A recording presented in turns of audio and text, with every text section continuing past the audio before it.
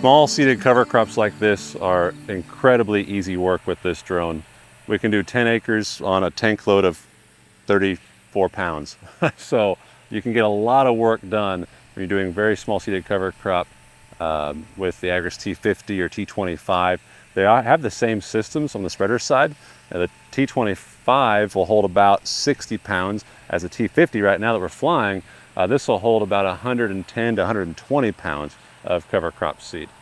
So if you got small seeded cover crop, just don't fill your tank all the way up, and you can do a lot more. If you have like rye, where you're doing 50 pounds per acre, then you can get put a lot more seed in there, and put 120 pounds in and get 2 acres per tank fill. So while we're flying here, we're going to have a long time before this thing gets back to us. Let's just talk about what seed you might spread, what the differences are in cover crop seed, why people use them, when to apply them. Let's just run the gamut here. If you guys aren't familiar with cover crop seeding or overseeding cover crop, then let's just dive into that. So today we're doing, like I said, turnips and radishes. That is a very popular forage mix. So if you have cattle that you want to turn out into your pasture to graze over winter through the spring, of course they're going to graze on some of the grass we have right here. There's going to be some corn, some volunteer corn is going to pop up. That's going to provide some forage for them, but not very high quality forage for cattle. So turnips and radishes, that's going to be a very good mix, and they love it. Lots of nutrients, protein in there for cows. And it grows really well if you establish it early. So about timing, right?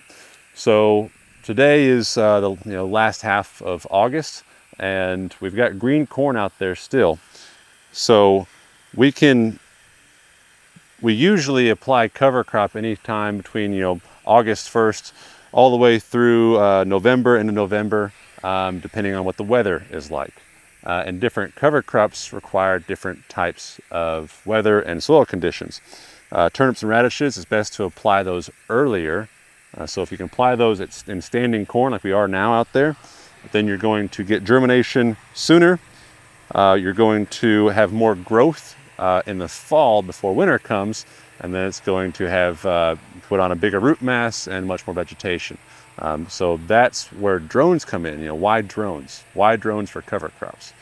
Well, traditionally cover crops have been applied either after harvest. So you harvest your corn, you come in with the drill or a fertilizer spreader, and you spread cover crop. But that limits you on timing. The only cover crop that guys use, that method of application, post-harvest application, is cereal rye. Cereal rye is the most widely used cover crop because it is so hardy and versatile that you can put it in November and you'll still get a stand of cereal rye. But drones allow us to do very unique cover crops, like I mentioned earlier, where we have to have a bit more growing season, a bit more fall growing season for them to be established, not winter kill. It also allows us to do very, very light and small seeded cover crops. As you can see right now, our tank right now is just under 20 pounds per acre, or 20 pounds total in the tank. And so it's putting on just a very, very small amount because we haven't covered that many acres, obviously. And if you did this with a traditional drill or a traditional fertilizer spreader, it'd be very hard to get such a fine, low rate. So what other forms of cover crop, what other cover crop seeds might somebody be spreading? A real popular one is clover. And clover, turnips, radishes, rapeseed. There's even guys doing pennycress, or what they call cover cress. But clover is a legume just like soybeans are. And so there's a lot of guys now who are actually trying to scavenge for nutrients with clover, actually trying to provide nitrogen for a corn crop. So whenever your soybean crop is getting pretty close to harvest, then you can apply clover, spread clover at about 8-10 pounds per acre. It will grow through the fall, and hopefully, there are different varieties of clover. If you have the right variety, it won't winter kill and will actually continue to grow in the spring. And then you get nitrogen benefit because it's going to fixate nitrogen. It's going to take nitrogen from the air, from the atmosphere, fix it, put it into its roots. Then whenever clover dies, then it's going to release that nitrogen into the soil. And corn that does not fix nitrogen, you need a lot of nitrogen for corn. So that's what guys are trying to do with cover crop is really see how can we cut our dependency on fertilizer, how can we reduce our dependency on herbicide, and how can we hold our soil erosion. Those are kind of your three big factors when it comes to cover crop: is scavenging for nutrients, providing a cover so that weeds don't grow, and preventing soil erosion. If we just have a clean till field and we're on a slope like this and we get a big 5-inch rain, then a lot of that black soil on top, which we have so limited of here in Missouri, it's going to be washing down to the bottom of the hill. If you have a cover crop, those roots are going to hold that in place.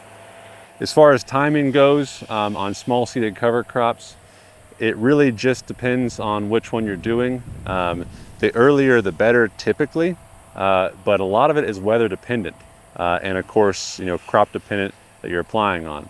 So like right now we're spreading where they're chopping silage, and so it's going to be a bare field, and so we're not worried about the sun or the seed getting enough sunlight. It's going to have plenty of sunlight after it germinates to grow.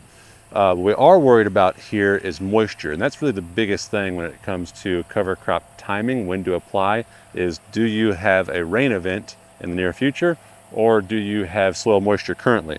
Right now we have a pretty dry field, but there are hopefully some chances for rain in the very near future, and with that small seeded cover crop, it takes very, very little rain for it to sprout. We're talking about seed that is tiny. It's maybe, I don't know, a 1/10 of a centimeter in diameter, and we're talking about putting in 2.2 pounds per acre. So very little seed, and it's all very small, so it does not take very much water for it to sprout. You have to have some water. If it sits on the ground for too long, then of course it might not sprout, or birds might eat it, all that kind of stuff too.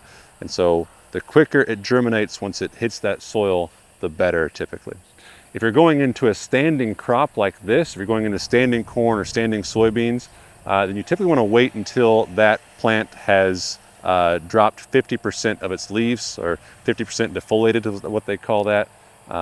So usually, a month or maybe 3 weeks or so prior to harvest.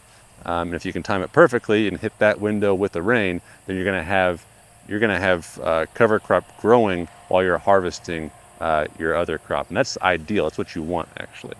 And you want that 50% defoliation, because if that crop sprouts, let's say you have good soil moisture underneath your corn canopy, but you have no sunlight, then it's going to sprout and it's going to have no photosynthesis and it can't produce any sugar for the plant, and so then it's just going to die. And that's obviously not what you want. Let's talk about as far as if you're doing this as a business, as a service, right? You're actually trying to make money applying cover crops custom for somebody. How do you charge? With liquid application, it's easy. It's 2 gallons per acre typically for like a fungicide application, and 2 gallons per acre on this field is the same as 2 gallons per acre on that field, typically. And 2 gallons per acre of fungicide is the same as 2 gallons per acre of insecticide, as far as how many acres per hour that you can do traditionally. And so with liquid application, fungicide in the Midwest and most places on row crops, we're usually looking at about $15 an acre as what we're going to be charging for custom work. Now with cover crops, that's a bit different of a story, because we're doing 2.2 pounds here, but when we come back actually to this farm just down the road, we're going to be doing 50 pounds per acre. I'm just jumping up and over our spreader here, holding up my left stick here or jump up and over the silage chopper. Don't want to be buzzing them too close. So how do you gauge what to charge somebody per acre? It's really difficult whenever you're doing a bunch of different types of cover crop. Like today, we've got turnips at 2.2 pounds. We've got radishes at 4.4 pounds per acre with a split application. That's actually 2 applications on this field. But what I tend to think about is if you want to charge per acre, well, how many pounds does 2 gallons weigh? 2 gallons of liquid, right? It's going to weigh about 16 pounds. So long as you're 16 or 20 pounds of cover crop or less, then 15 bucks an acre is, typically what you charge, because you do have some setup time, obviously, that's going to be fixed for every field. It's going to take you a while to get calibrated and whatnot.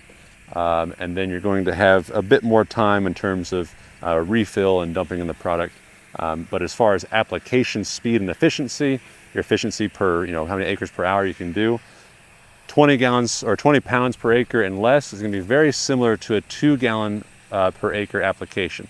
So 20 pounds cover crop and less, about the same as a 2 gallon per acre application on liquid.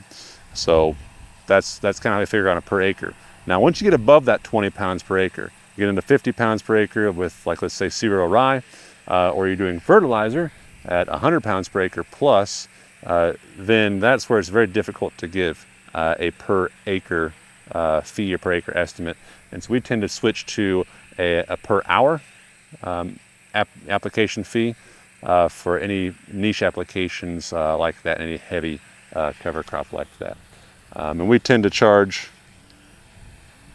about $400 per hour, because whenever you equate to how many acres per hour you can get, usually you're around between 30 and 40 acres per hour at a 2 gallon per acre rate or a 20 pound rate with cover crop.